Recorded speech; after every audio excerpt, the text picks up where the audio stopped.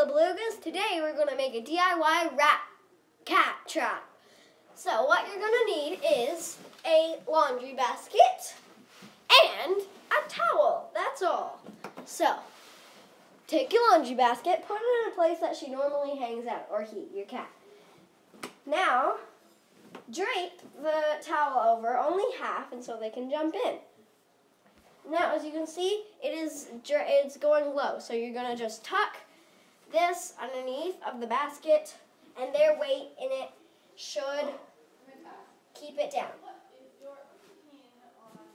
So that's it, and you will catch a cat. And my cat has already gotten caught in it, and you can watch that video. I will put the link in the description box below.